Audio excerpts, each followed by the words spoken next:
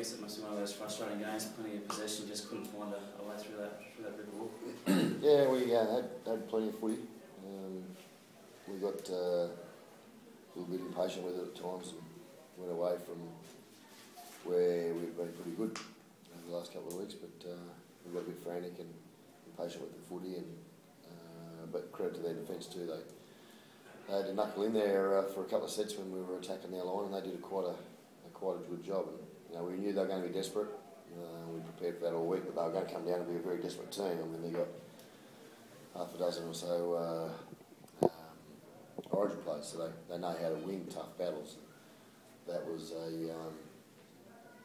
game that could have went either way, but they hung in there longer.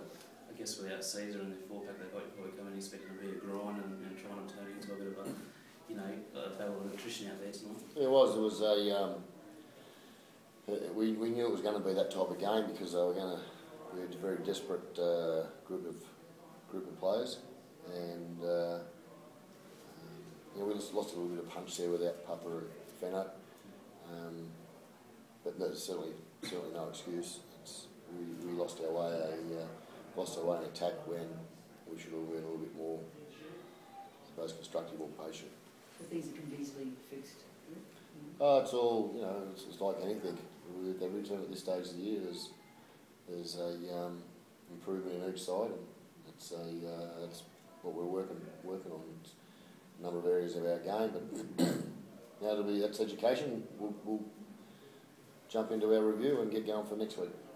Campo, based on what Ricky said, how comfortable are you in that half 5'8" combination with Jack White?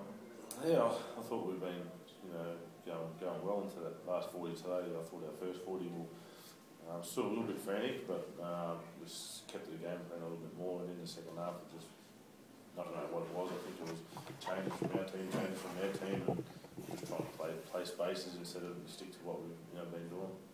You'd have your fit tackle options would be better maybe next time? Yeah, we scored off 2 kicks, but yeah, I think if we just try to score off every kick instead of trying to grind the game out.